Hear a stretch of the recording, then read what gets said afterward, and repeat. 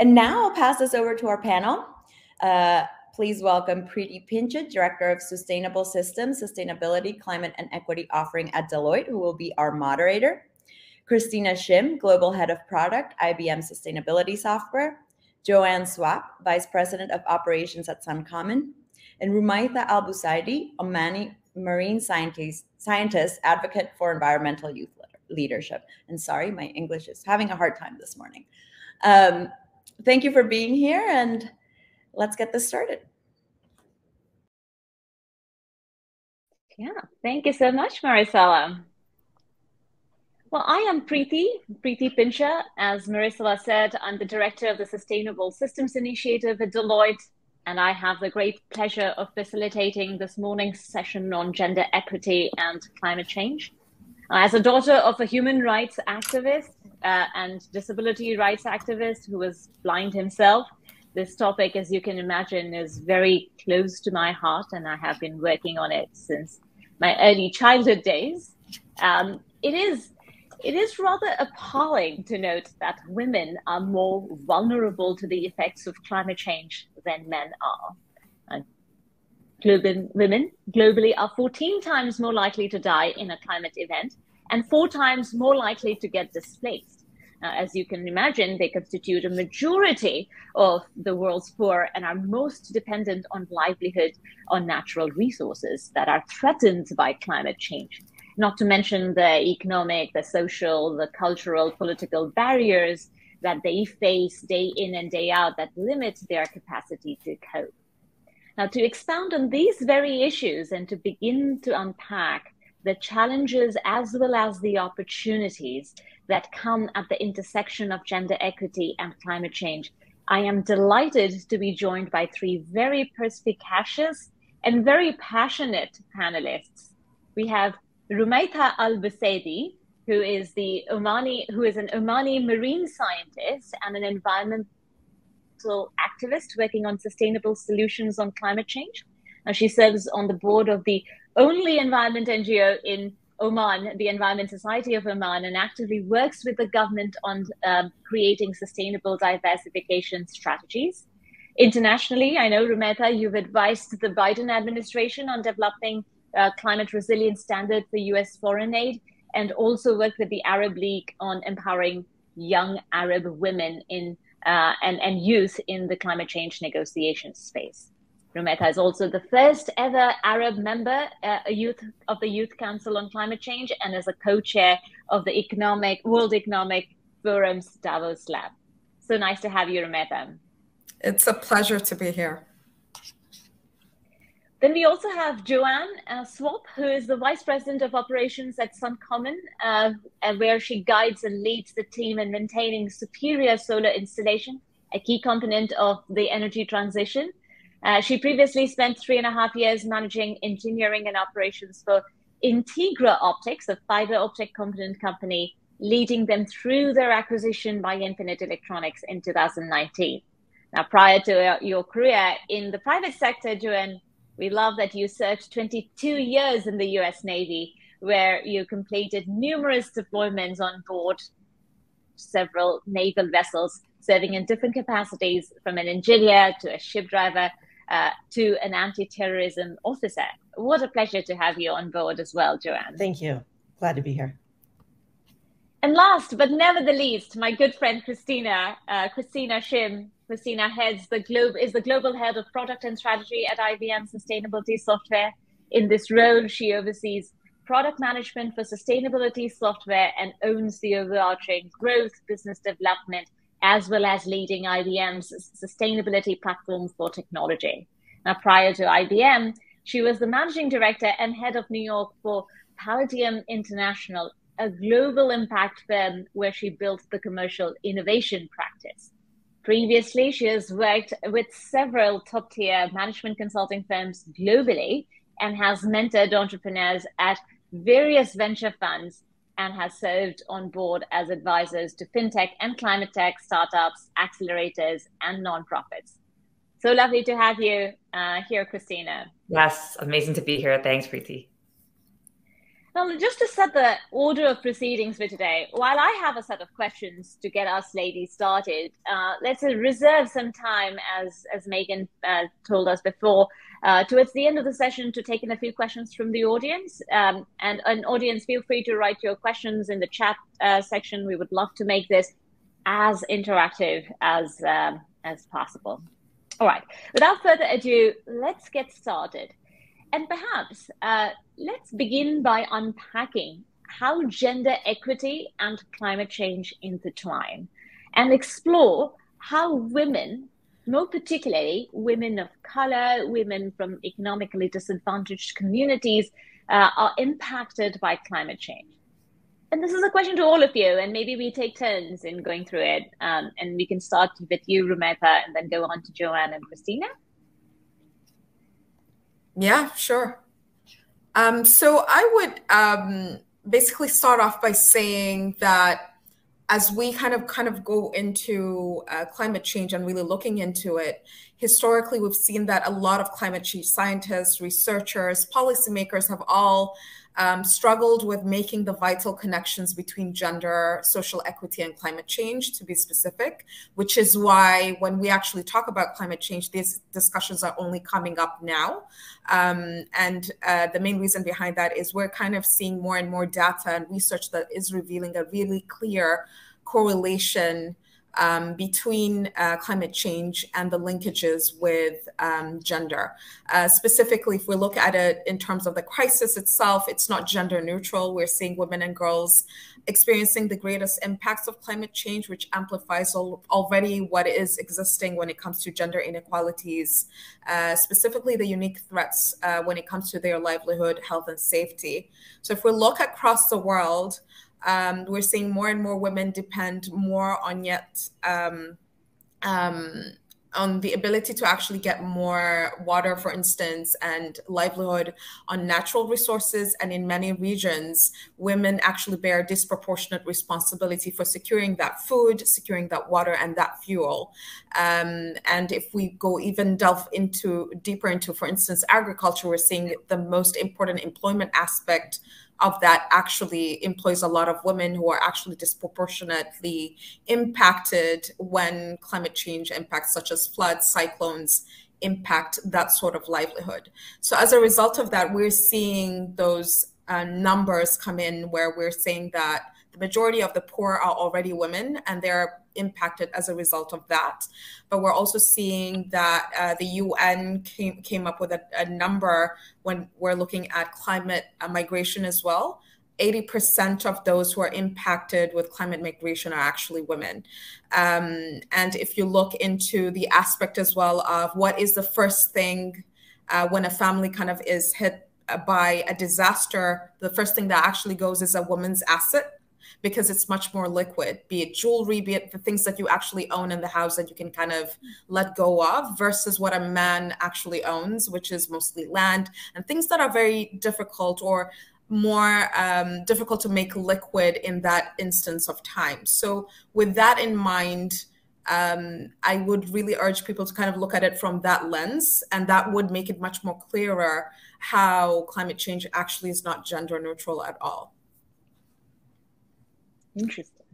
Yeah, yeah. To expand on that just a little bit, when you're talking about a crisis and the response to a crisis, it's shown that the distribution of wealth is directly tied to your ability to move out of the way and your ability to recover from a crisis.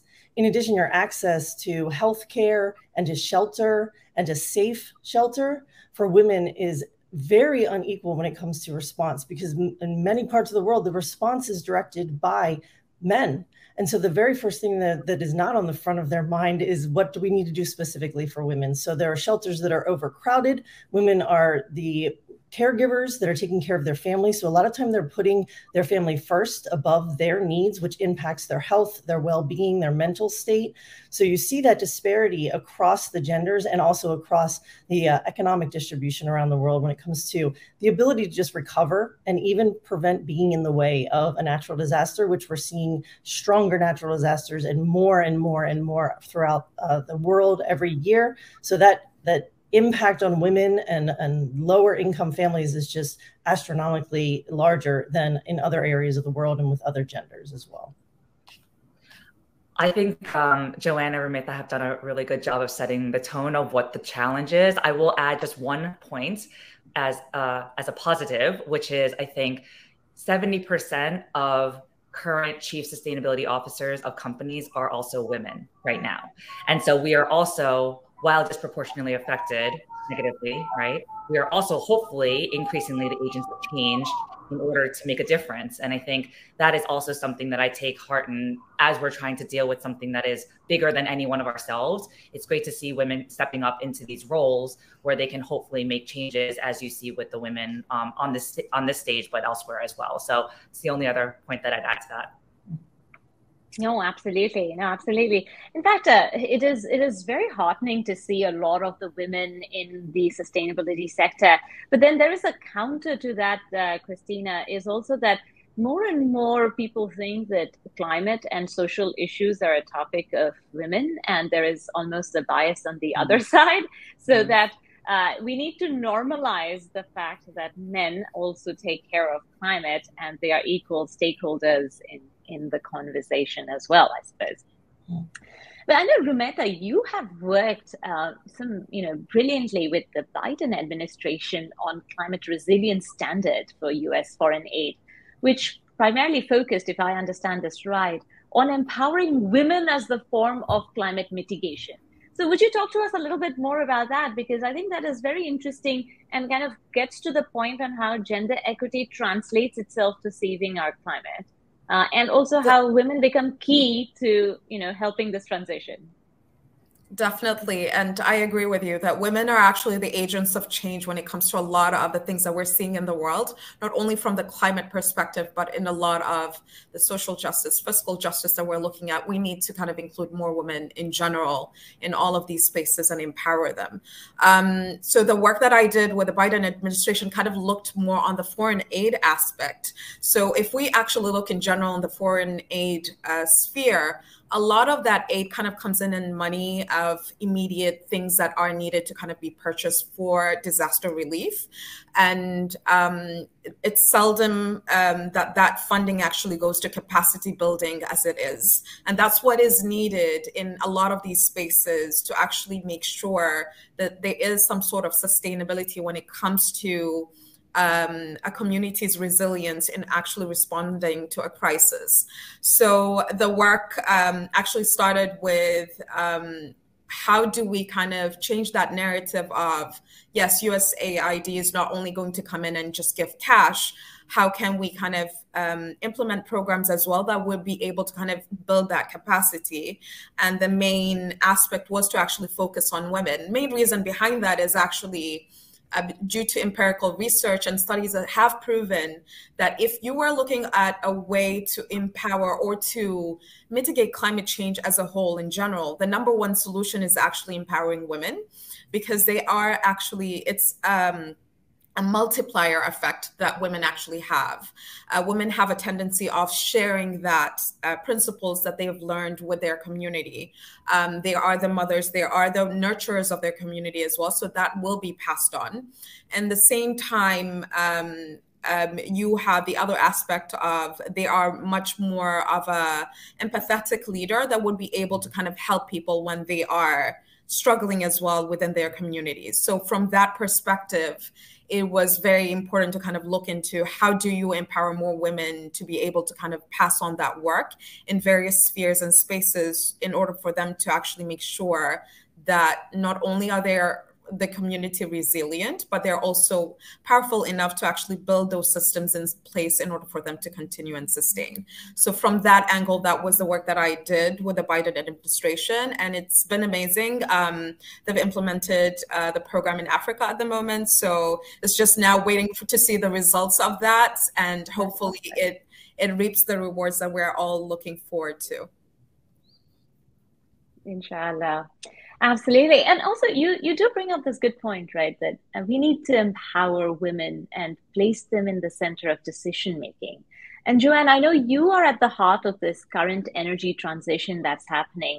What does energy justice mean to you in that context? And why do we need to tread rather gingerly when it comes to the development of the infrastructure, the green infrastructure, be it the buildings, the public support, the charging EV station, etc., as we transition to this kind of newer low to no carbon economy and sustainable economy?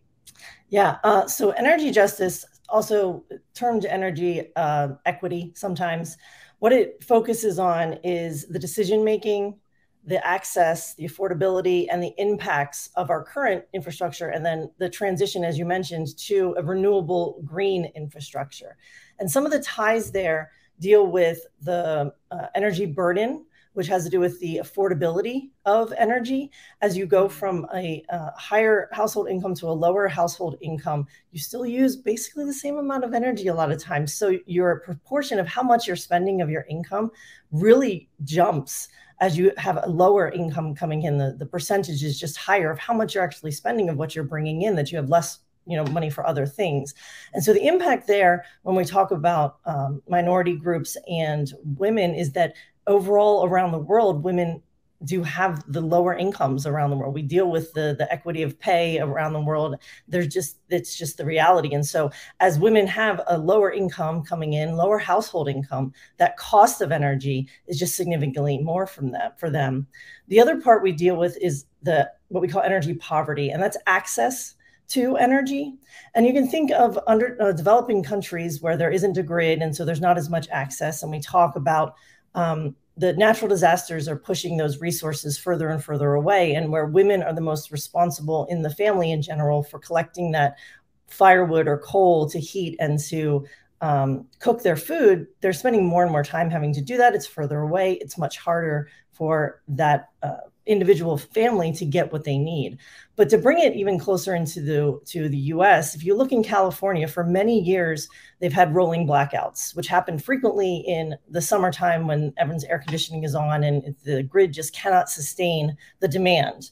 And when you look at a rolling blackout, wherever you're living, it tends to impact you differently. And as we have lower income households that have higher densities in an area, it impacts them at a higher rate when there's a rolling blackout that comes through. If you have 5 houses on a block or 100 households on a block, obviously the area that's 100 households is going to be impacted with a higher significance. And so those rolling blackouts do impact women and marginalized groups at a much higher rate. And so there's examples all around the world where access to that energy is just not equitable across populations and across different sects of society. And then the last thing that we talk about with the energy justice is energy democracy. And what energy democracy ties to is the wonderful concept of a community having a say in where their energy goes. And there's different ways to do that, but we see that as we look across communities around the world, women just have less voices. And so that energy democracy that we talk about and that we definitely need to focus on, we need to be bringing the women's voices into that.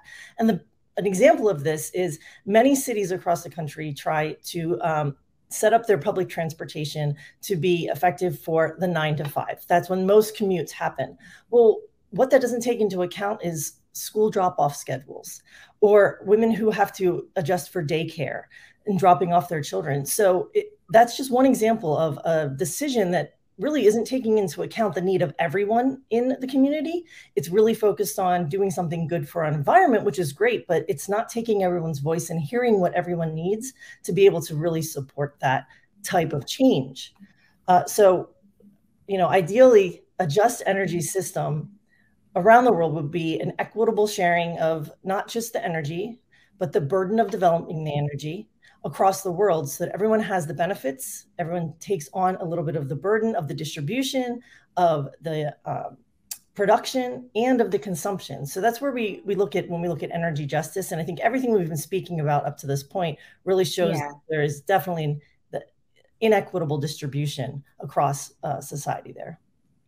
That's right. And actually, as we move into this, or as we get into this transition mode, we can't do it alone. We have to do it collectively. So it's it's the government agencies, it's the corporate houses, it's the civil society, it's the communities, and hence actually my mission at the Sustainable Systems Initiative at Deloitte is to look at these issues systemically rather than in silos. Because if you start looking at it in silos, you only solve for one particular pattern, like you're saying, it's the office workers. But when you look at it more systemically as to who the stakeholders are, and design universally design for it, I think that has so much more power to make it equitable. And in that context, Christina, as you can imagine, like organizations, particularly corporates, they have the power to empower women to lead the way in fighting the climate crisis. Specifically, by making strategic choices, both at the corporate level as well as at the business unit level. And I think there is definitely a distinct role for technology in all of this. So would you expound a little bit on what do you think organizations can do to empower women in this transition?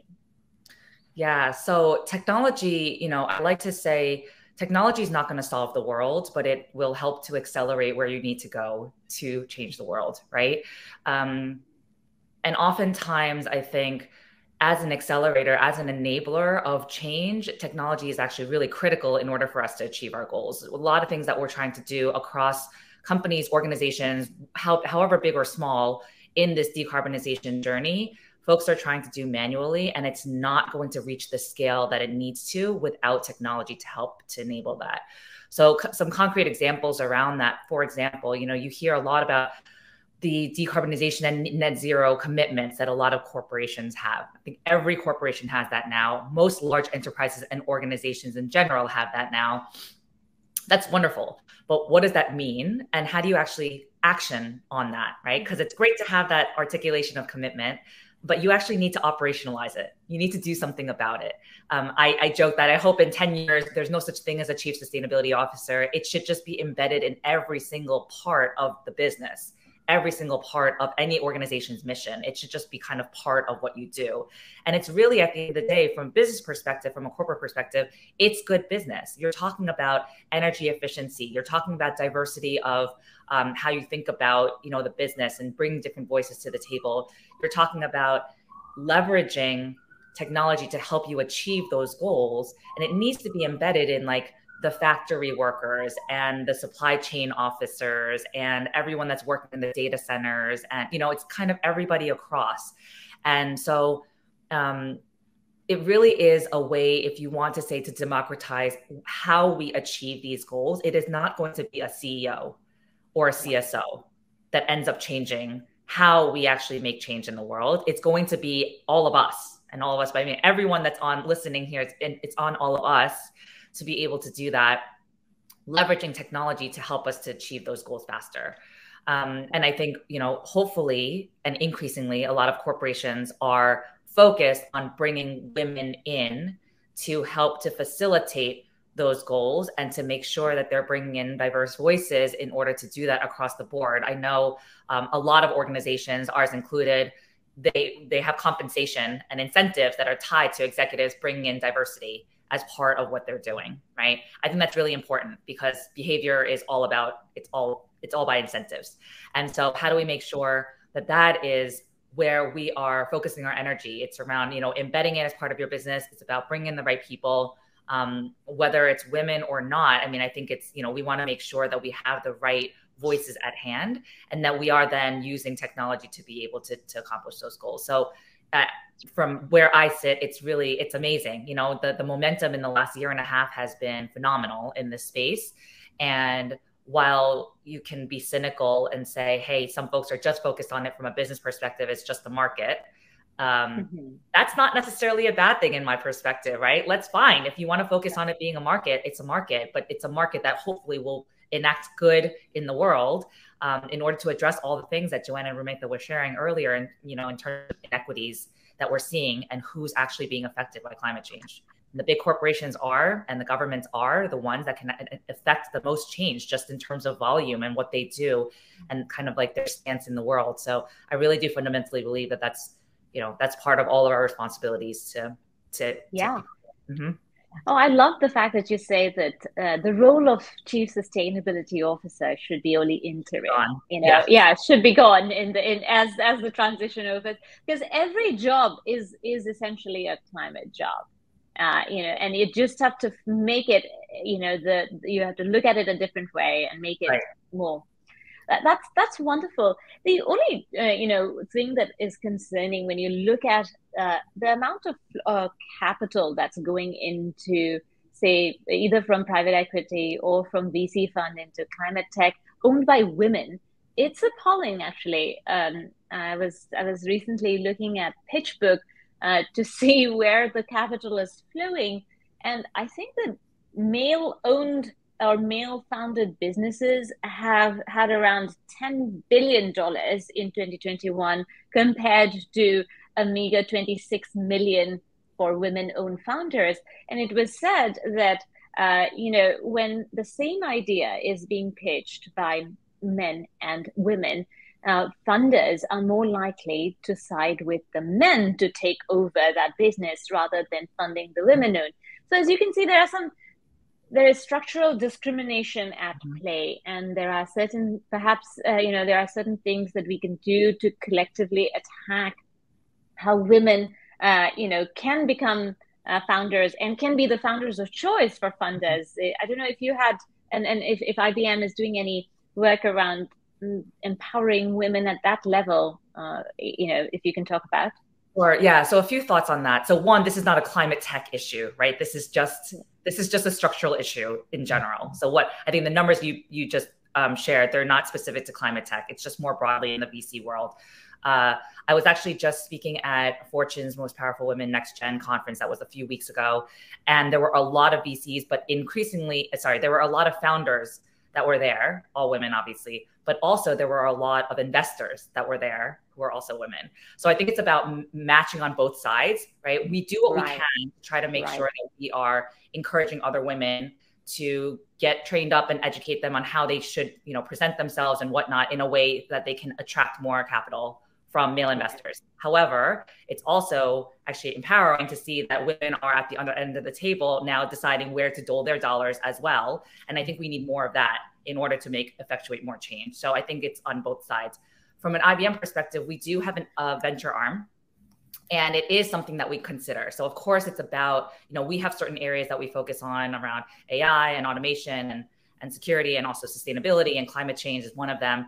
And as we think about which areas and which startups we want to invest in, for sure, we are also thinking about what is the criteria behind that. And that includes exactly what you're talking about, Preeti. So we're not going to just invest in a woman just because they're a woman, but if they have a valid idea, they have a valid startup idea, their business is doing well, the revenue is being generated, everything is the way it should be, it's robust. Then for sure we would consider different criteria. I think that needs to be, it's all tied to how we think about diversity and inclusion in general, right? And so that needs to be part of the equation as well. Yeah, that's right. And I know, Joanne, you had some thoughts around this as well. Especially women have proven to be really excellent leaders, and particularly in terms of COVID. If you look at crisis like COVID, they were excellent leaders. Think of all the prime minister women leading their countries. They fared much better than the others, if I may say so. What has your experience been like, and what can we do collectively to put and promote more women to positions of power, like Christina is saying, to be the decision makers, so that they make a decision which is perhaps more equitable than the decision makers today? I do have a lot of experience with that, especially with my time in the military. I served with many, many just fantastic women. And in the military, you come up against crisis frequently. And all of them performed just wonderfully, wonderfully calm and great at task management and just making great decisions. So I think that there is absolute value in that crisis management skill that women definitely bring it to the table. And if you look at companies around the world, the companies that have the most female executives or the most female board members, in climate justice specifically, they tend to operate better. They have a better environmental footprint. They have a better environmental tactics. And I think it comes down to women, I think, as we mentioned, they're a communal kind of feelings they have when it comes to the world and taking care of each other. They also tend to have a lower carbon footprint to start with. Women in general do. And they just focus on the environment at a higher percentage than men around the world. And so I think some of the key things that we need to look at when it comes to getting women into those leadership positions, it starts at the very bottom with our job descriptions. When we're writing job descriptions to attract people to apply to positions, specifically in science and technology, a lot of times there are very male-dominant terms that kind of persuade and push women away from applying and shying away from those types of things. So from an HR standpoint, just taking a look at how are we presenting our companies, how are we presenting our positions, and making sure that it's gender neutral, and we're looking across all of the different areas of society to pull in wonderful leaders, whether it is women or men across the board. And now that we are on a more virtual, atmosphere, the possibilities are endless. There's just such a wide variety of individuals that we can use. We just need to make sure that we're putting out the information the correct way. And I think the other thing that is very near and dear to my heart is education. So we can talk about STEM, we can talk about science and technology, but I think it goes even in the global atmosphere, it goes a step further. Education for women is so critical to moving our world forward together as a society. So education empowers women. It helps with communication skills. It gives them the confidence to speak up in their communities.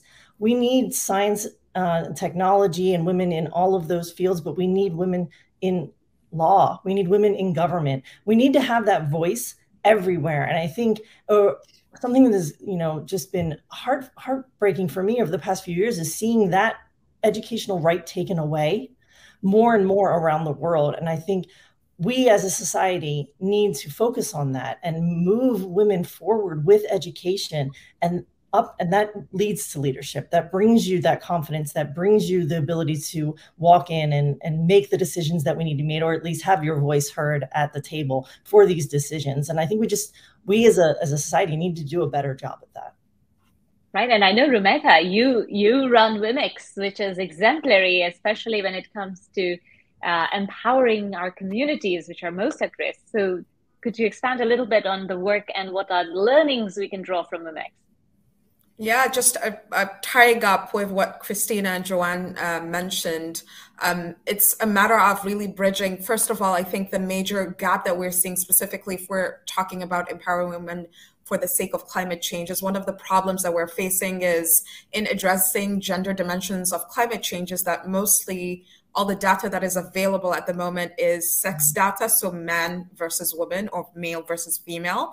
And we're not really taking gender into perspective, which is basically the societal structured roles, the behaviors, expressions, and identities are not taken into account. And that's something that we need to kind of do much better at churning that information. And I really hope that a lot of those chief sustainability officers will be able to kind of give that information as we kind of build on more data and more research that is working on.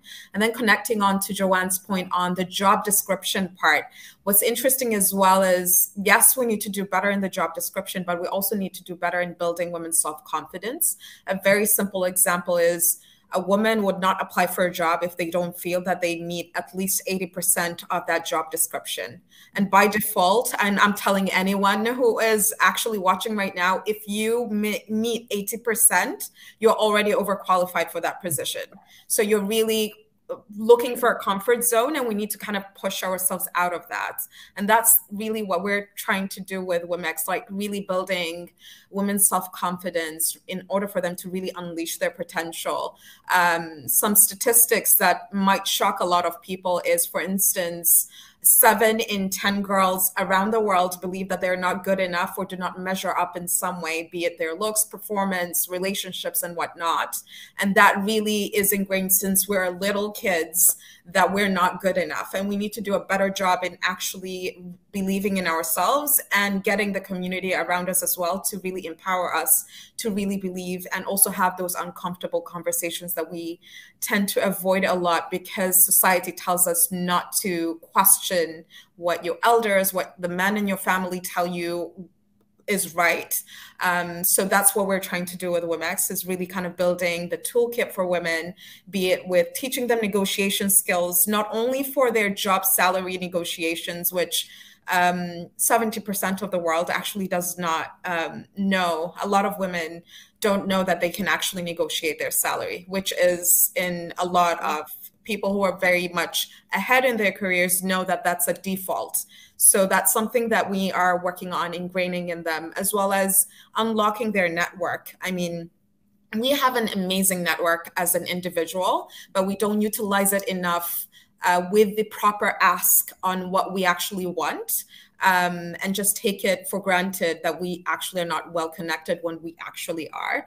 And the last thing is actually we need more women to actually speak up and utilize the public speaking platforms that they have to pass on that message that they're capable of doing whatever they set their minds to.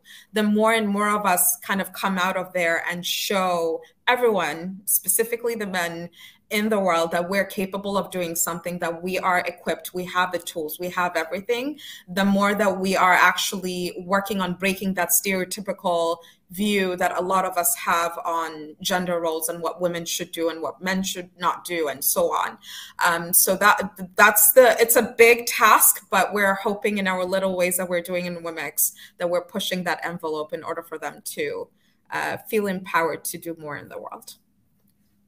Yeah, it's truly inspiring what you're doing there, particularly women in the global South. And I was born in India and raised in India, so I understand the societal nuances that underpins this kind of need for empowerment, particularly in terms of confidence and building, getting them onto the mainstream. They have the talent; it's just untapped, and part of it is the conditionings that society puts on you as you grow up.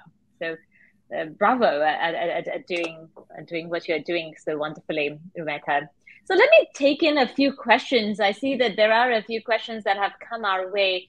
And this is, again, by no particular, it's not for one of you. It's perhaps it's open for any one of you. The first question that we have is, well, let me find the question 1 second. What is the best way for those of us who don't have a job dedicated to this space but deeply care to impact change? What can we do? What is the best way forward for them? Anyone? Yeah, I can touch on that for you.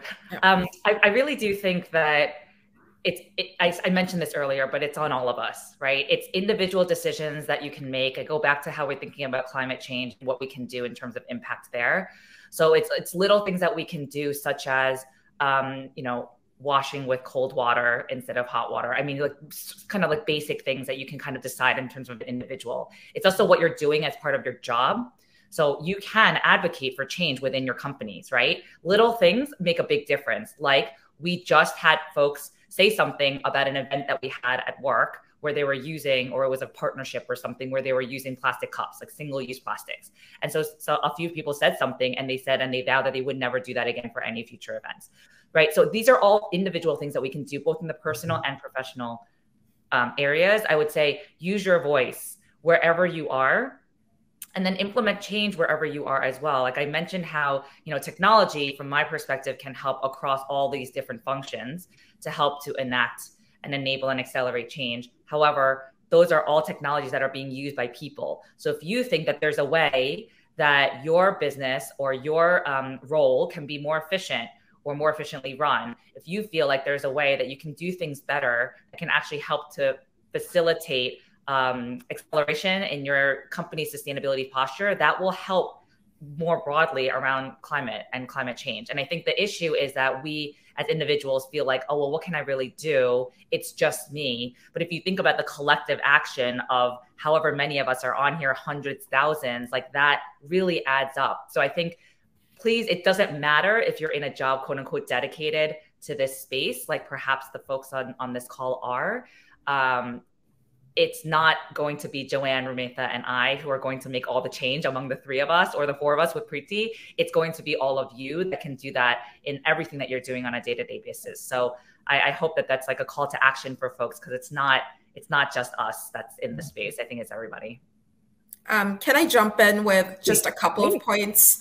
Any person can calculate their carbon footprint. You could just Google a carbon footprint calculator, personal carbon footprint calculator, and you can actually know exactly how you can actually reduce those activities that you are taking part in. That's one. The second thing is try your level best as well to be an ally and a champion to the girls and women around you. Try to empower them as much as you can, because that really does make a difference as well.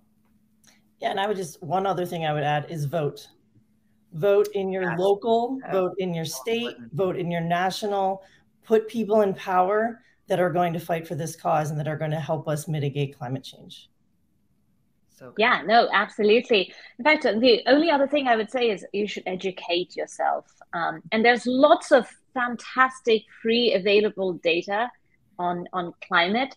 I think every action you take is predicated on how informed and educated you are on some of these topics. Project Drawdown has been my personal, inspiration, and been working with Jonathan Foley and his team in understanding the different nuances. So please feel free to go to the website, Project Drawdown, download the videos, educate yourself. And that will help you to make your actions more informed on that. We do have another question, and this one is, I would love to understand more what the role of Chief Sustainability Officer entails. So Christina, maybe you can shed some light on that. Sure. So typically most large companies and increasingly smaller companies as well as government organizations and other nonprofits will have these chief sustainability officer roles that essentially take stock of where the organization is in terms of their sustainability posture and articulate where they need to go. So what is the strategy that we have? What are the commitments that we're committing to? The net zero by 2030 or by 2050 is a really easy example of that. That's the one I mentioned earlier that most companies have. So the chief sustainability officer, I'll say CSO for short, the CSO will help to articulate those goals in tandem with the CFO, the CEO, the rest of the C-suite. And then their job is really as a change manager, right? A change agent within the organization to work across the organization and help to achieve those goals. They themselves and their teams are really, they're enablers of that change. They're not doing it themselves, right? As I mentioned, if your company works through data centers, has factories, has supply chain, like all of these things that you buildings that you work in, office buildings, those are all different pieces to the overarching sustainability posture and holistic view of the company. All of the data that is coming from all of those different areas of the business need to be kind of brought into one place for them to understand exactly what's happening and where the problem areas are, so they can focus on those problem areas and work with the owners of the business operations within those areas to decrease the carbon footprint or increase diversity or whatever the goals are that have been articulated. And there are increasingly an enormous number, over 600 right now, different like frameworks and guidelines and all of these things that I think will start to consolidate as we go further and further down. However, there are companies that are signing up for one, if not multiples of those, to help them to streamline how they think about their goals and their commitments and then the action and the strategy against that. So that's what CSOs do, and they have to do it in conjunction with the rest of the organization. Joanne, anything you would add from what you see at Suncom and others? I think I agree absolutely with Christina. Their job is to work across the company. That's the most important part, I think, of what a chief sustainability officer does. And it's wonderful, Christina, that you mentioned how many different aspects it touches. Things that you don't even think about, what light bulbs you use in a building can significantly impact the energy usage. So a chief sustainability officer has such a wide-reaching impact across the company. And I do agree, Christina, I hope someday we don't need them. Yeah. Yes. Agreed. Agreed. I do have another question coming in. I am passionate about the environment, and if I could have, I would have started my career in that field. Is there a way for people who aren't currently in the space to find a way to get into the industry or find work adjacent to it? Absolutely. So with the Inflation Reduction Act that just came through recently, there's been a lot of money put into the transition of our energy system across the country specifically. And that the market for environmental compliance and all of the things that touch climate action is growing rapidly, specifically Suncomment. Go to our website. We have job openings. If you're interested, take a look. And now within the virtual world, the job market for these types of positions are just booming everywhere. Indeed's a great place to start it, and that we put on there, and you can actually, streamline down to what specific field you want to look at. But there is a lot of opportunity out there for this specific industry.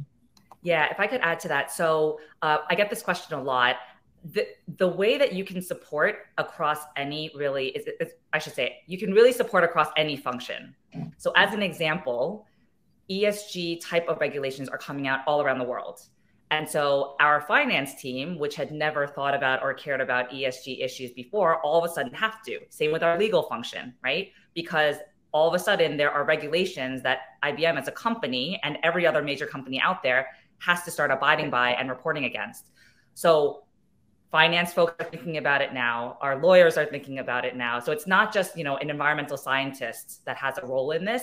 I would say there are also a lot of certificates out there, free certificates through lots of different universities that you can take to just show, if you're thinking about applying yourself in the space, hey, I have the functional expertise of what you need, but also I'm showing my interest through this certificate program that I've done.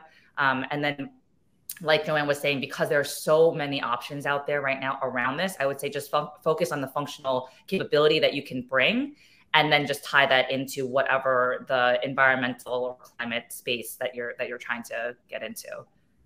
But also I'll step in and say that the best way and the quickest way to actually build on your subject matter knowledge is volunteering in your local NGO. There are various NGOs, I'm pretty sure of that are specific to a specific type of the environment and climate change. And you could just tap into one and just see how you could help. And you will realize that there's a wealth of things that you could definitely do and support, either with their work with the government or working with their communities as well.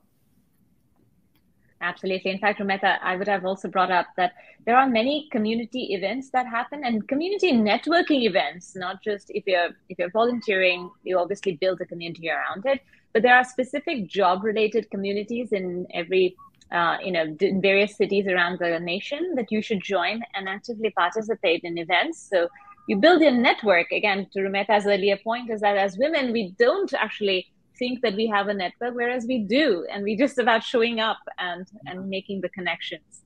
So please do that. One other question that has come in is, I'm in the healthcare industry, which contributes significantly to climate change and pollution, particularly in the reliance of single-use plastics, which are considered lifesavers. I was wondering if any of you have come across ideas to address that issue. Single-use plastics. That's a really good question. I will say I have come across multiple companies, smaller companies and startups that are investing in the equivalent of plastics. I can't think of the materials offhand right now, but it's the equivalent of plastics, but they're not plastics. And so I think that there is a movement around addressing exactly what you're saying. I would look into it. I can't speak to it with authority, but I know that there are folks thinking the same thing as whoever asked the question. So thank you for asking. I don't know. Actually, medical. Yeah, go ahead. No, please, Rumeta.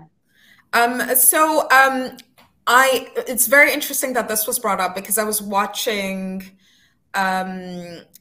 I don't know if you watch New Amsterdam. One of the episodes during the pandemic really did address climate change and how the hospital administration was trying to kind of minimize their carbon emissions, including plastic. And one of the ways that has been interesting and that led me to kind of search for a bit more is that there is actually a notion at the moment at the American Medical Association where they're working on how to recycle and reuse medical plastics and make it as economically viable as possible. Where it has reached, though, is something that I don't know as of yet, but this was something that was started back in 2021. So maybe start digging deeper into that and know more on how they're doing it. Right. And there are a couple of steps in it. It's just first is just reducing our reliance on single-use plastics itself and looking for alternate material to actually use for medical devices and medical appliance applications. And then, of course, there is the waste management part of it. Is can you make it circular into actually dispose it? And they are trying to find there, like Christina was saying, there are some smaller companies and venture companies that are trying to figure out different microbes that actually can eat single-use plastics and consume it and metabolize it actually. So there's different, research being done at the moment on how do you recycle the plastic use either into creating something else or just decompose and recycle that medical waste. But it's definitely harder in the healthcare life sciences industry than the others, I think. Yeah. So thank you for the question. We are only a minute away, but I do have to pose a question to the three panelists at least. What gives you hope for the future? And I know Christina's the optimistic one anyways. I feel like you have to be. You have to be. I agree. I completely agree. What gives you hope for the future? Rumeta. I think the younger generation gives me so much hope because they're really not happy with the status quo at the moment.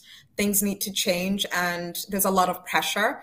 And what we're also seeing that there's more and more, as I think Christina alluded to this, where she said there's more and more women who are investing at the moment. We're seeing more and more young people investing and pushing a lot of these conventional, for instance, fossil fuel companies to really change their game when it comes to climate change. So that's what's giving me hope. But time is ticking and we need all of us to kind of work together and join forces to make that change.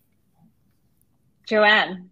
Yeah, I would absolutely agree with the younger generations. I have a 17-year-old daughter, and her friends I overhear the discussions they're having, and they do feel a lot of pressure, and they feel that they're going to have to solve this. So I think there is time involved with us getting the ball rolling even more, but it does bring me hope that they're already talking about it at their age. And I would also say that events like this, just the fact that we're talking about it, we have a huge audience that is asking questions and is interested, and we're getting the voices out there just to get the conversation going can make such a great impact. And I see it growing every day, and that's very inspirational. Christina.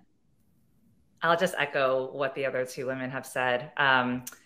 The only other thing, and I think that this is still too slow, Rumeta, to your point, where time is ticking and we're not moving fast enough, though, I do think it helps that there are regulations coming in, right? It will force actors to do what they need to do. I mean, I know we're having a lot of back and forth on what and how and all of that around the world, but the EU is taking charge and a lot of countries are not that far behind.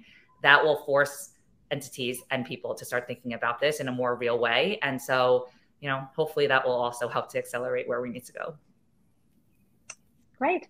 Well, that's all the time we have. Well, thank you so much, ladies. It was an honor and a pleasure to share the stage with you and such an interesting conversation. I hope you found our audience, you found the conversation informative, enriching, and that you will stay tuned for the stellar agenda that Maricela and Megan have for you the later half of today. Thank you so much, and have a good day. Thank you. Thank you. Bye-bye.